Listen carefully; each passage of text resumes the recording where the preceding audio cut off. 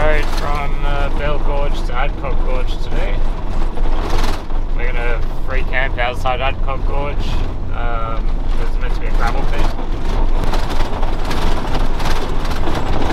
This is one of the worst road bits we've been on the Gibb so far.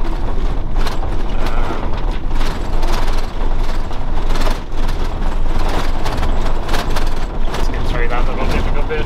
Just make sure you drive to the conditions.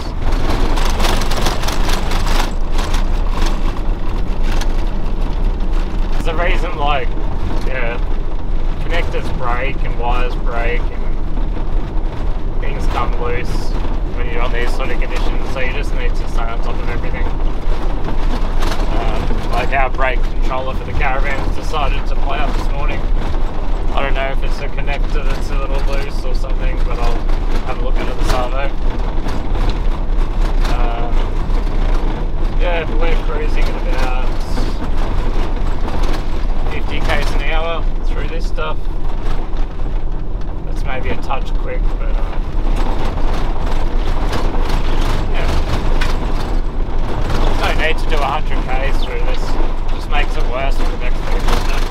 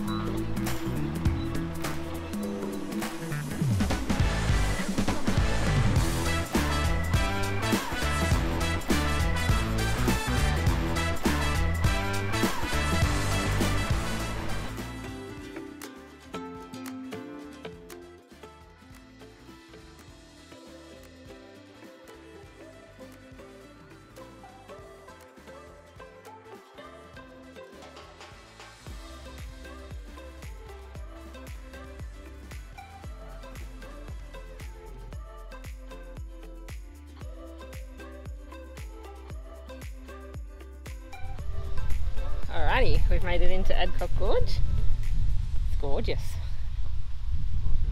Yeah. Yeah, and there's a little freshie sitting on the rock over there. Kind of hope he's the only one that's here, so that I know where he is and he's over there. I can keep an eye on him, and we might have a quick swim.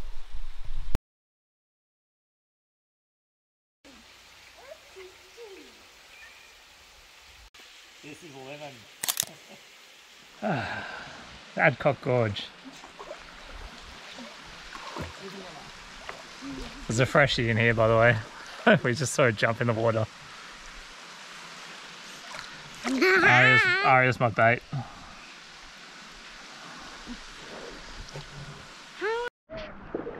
Hey look, there's proof Amanda swims in cold things.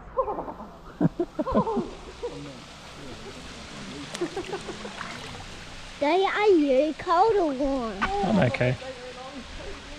Oh, something just, was that you under me? Did you just put your foot under me? No.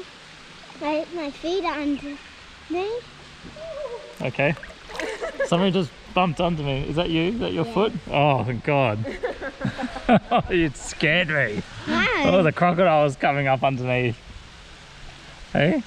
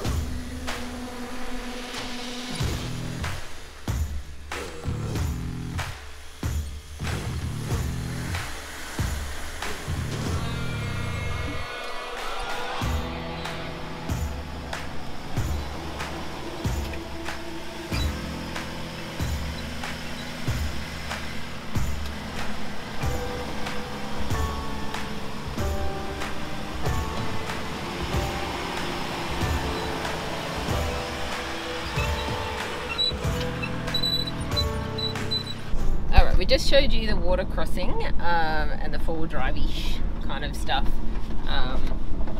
at the last bit. So if you don't want to do that, you can park. There's an area, you'll see it, that you can park and walk it if you want, or if you want to take your vehicle a little bit further. There's nothing major. There's a few bouldery rocks, I guess, but still, again, nothing really major to navigate through. But do just not like you can, but just unhitch your caravan before you come in. Even this road, the main road in, is like, as you can see, is not worth bringing. Jesus, it's not worth bringing your caravan in to unhitch. And I'll show you where we've unhitched at and camping up the night, and come in just with your vehicle, and then choose at that water crossing whether you park there and walk the rest or take the rest in. But that's up to you. But there's those options. But definitely, I mean, like, you can, people have, but it's not worth it. Just unhitch your van and come in without the stress.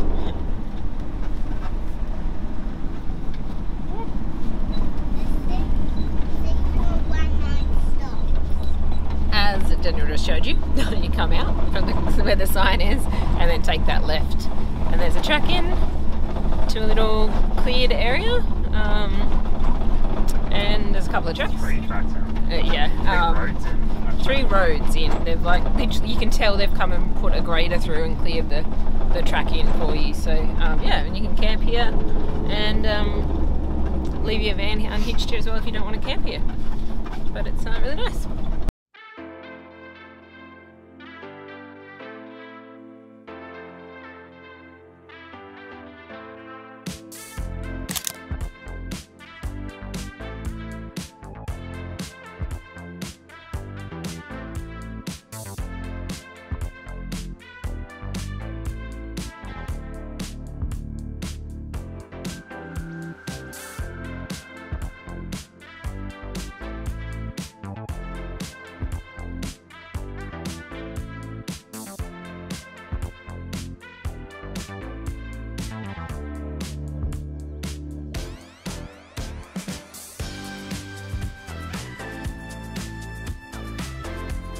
Hello, we are on the road again this morning.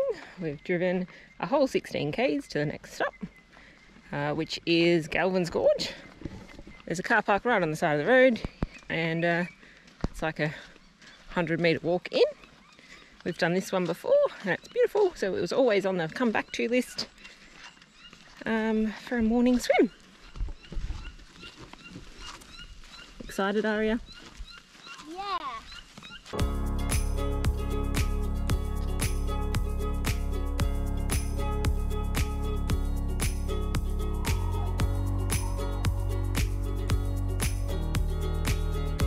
That walk is a lot longer and a lot harder than we thought. Definitely not 100 metres. Maybe go with 500. I don't know. But yeah, there's some rock hopping and stuff that you got to do as well. But it brings you to this.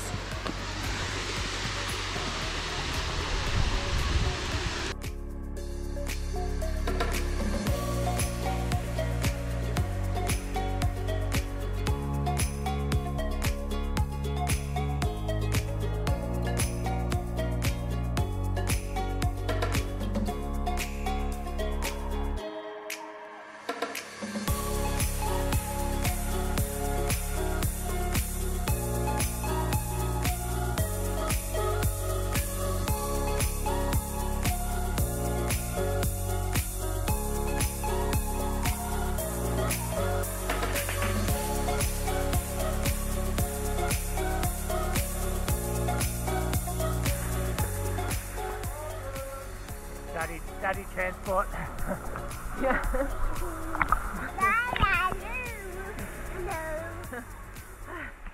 Well, this is epic.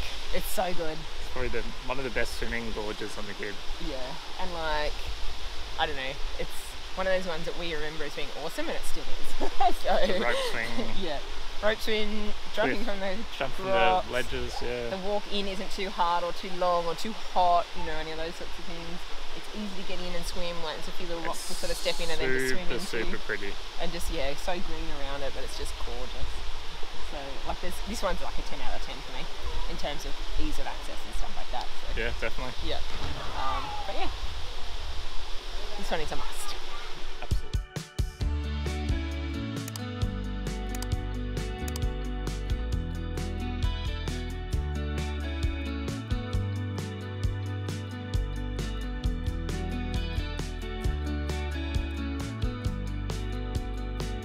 Alright, I'm at Manning Gorge. Daniel has dropped me off and has given me 2 hours to go over and back because it's too far for him to walk with his knee and ankle, and it's too far for Aria as well. I still wanted to come back and do it again, so he's dropped me off, he's gone back, so he's going to just chill out, have some lunch and hang out in the van while I do this. So I've got a 2-hour limit. I've got to get myself across first. I didn't bring anything really, so that I didn't have to worry about it. Just a water bottle, hat, and then the GoPro, of course. So I'm gonna swim with a shirt and swimmers on. Yeah, it's a long hot walk. I remember that from last time, so a swim beforehand would be good, and a swim at the end. Better get going, otherwise I'll run out of time.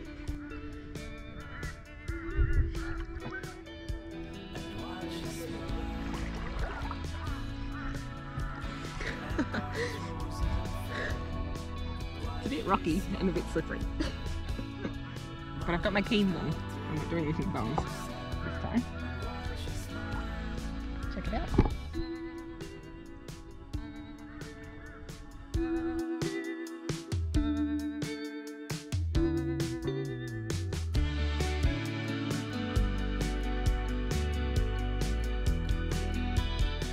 Alright, I made it across.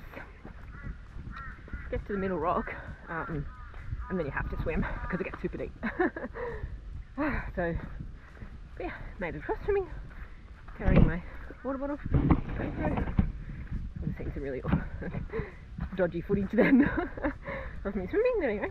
And now I'm starting the walk.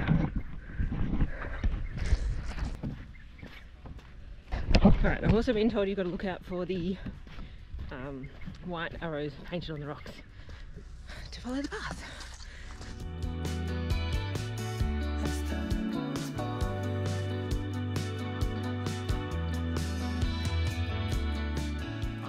I forgot to tell you there's an entry fee for this as well. So it's $10 per person to day use. And you can camp here at Manning Gorge campground area on the other side of the river, obviously, for $15 per person per night. That's an unpowered, unwatered, blah blah blah blah blah site. Sorry, just finding my way. Yeah, and then you've still got to pay your $10 on top of that. So we're not camping here because I'm just doing this as a quick little adventure, and then we're going to move down the road a bit further and camp up. So we'll show you that when we get there, obviously after I finish here at Manning Gorge. But yeah, you can choose to come and camp here. We did that last time we were here. Dan and I camped here with our swag and stuff, and it was really cool. But yeah, just this time we're going to go and camp somewhere else, change it up a little.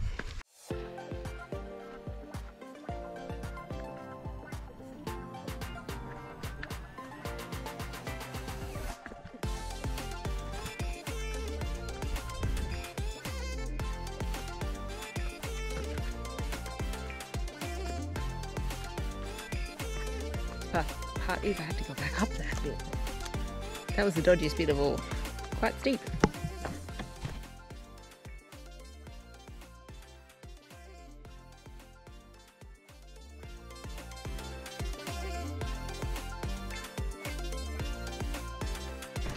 Alright, I've been walking for 40 minutes and I've just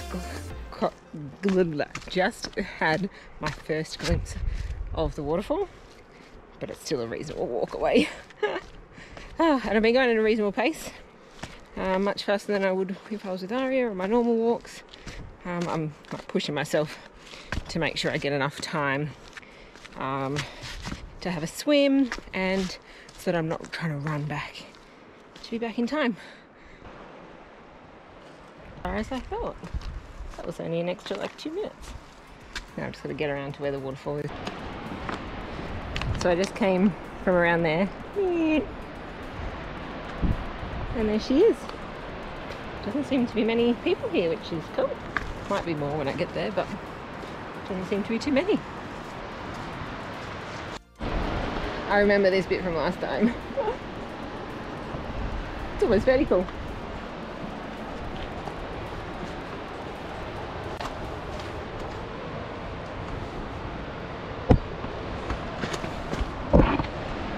That is going to be a mission to get back up. Oh well. That's not a good challenge.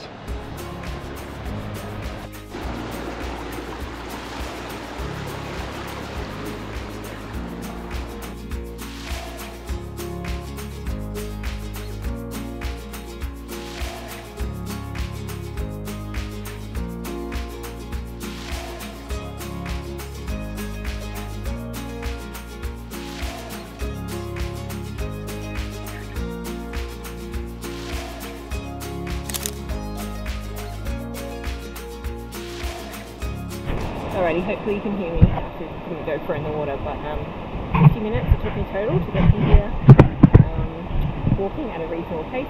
I'm really glad we didn't bring Aria, and I'm just about out of battery, so I won't be able to show you anything on the way back. So I hope you enjoyed Manning Gorge, and only do it if you really can do that walk, because it's a bit strenuous, rocks and things like that.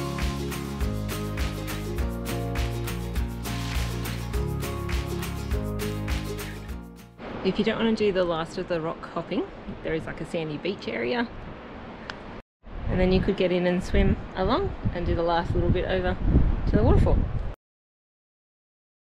Alrighty, we are crossing the Barnett River. I'm walking across the other side so I can film. I'm choosing the shallower path, and I'll show you it's pretty deep. So if we turn the electrics off in the caravan, with our battery being so low, and it's quite sandy as well.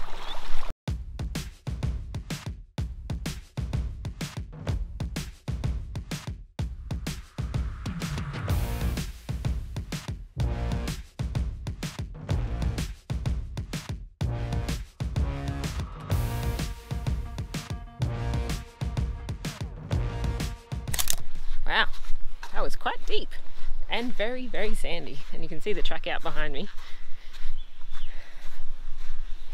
Gets kind of deep. I'll check in with Daniel and find out what he went across in. It's a little bit deep for the caravan, not for the truck. But just to be safe, I had it the central diff lock and the rear diff locks on, and I just drove through in first gear, high range. I could have followed drives and got it even gone slower and stuff, but it was fine.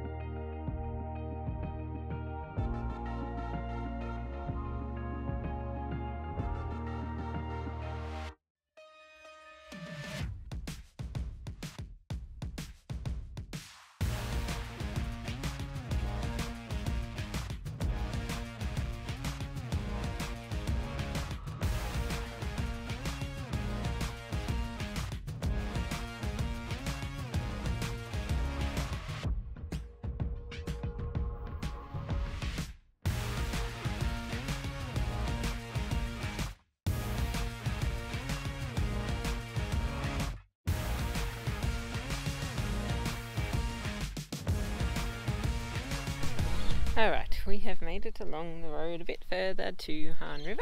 There's a nice little free camp next to the river.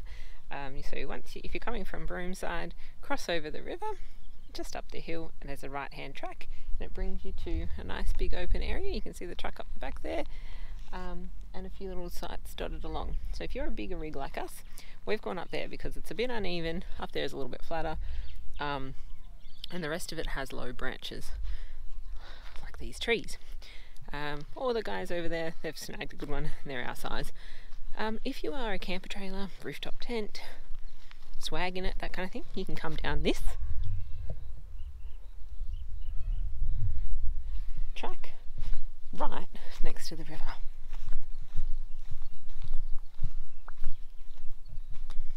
And when I show you, I'll get there and I'll show you the river. But yeah, small rigs only for this bit because there are a lot of low branches.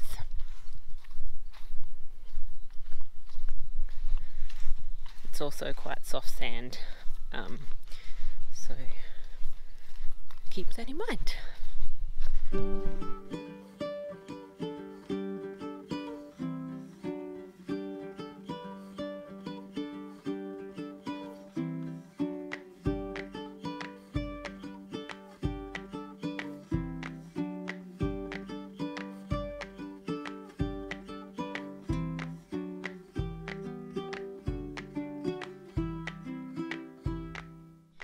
We just came back to the van after our little chill in the river on our chairs.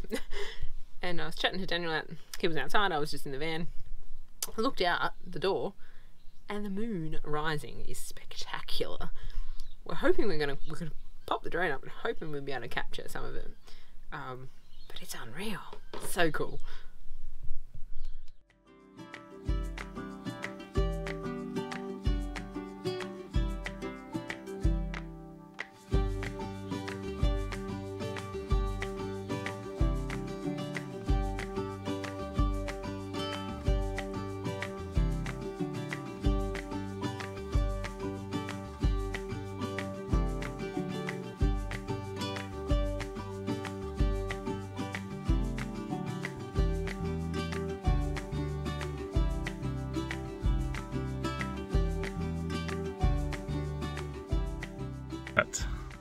Halfway along the Gibb, been noticing a lot of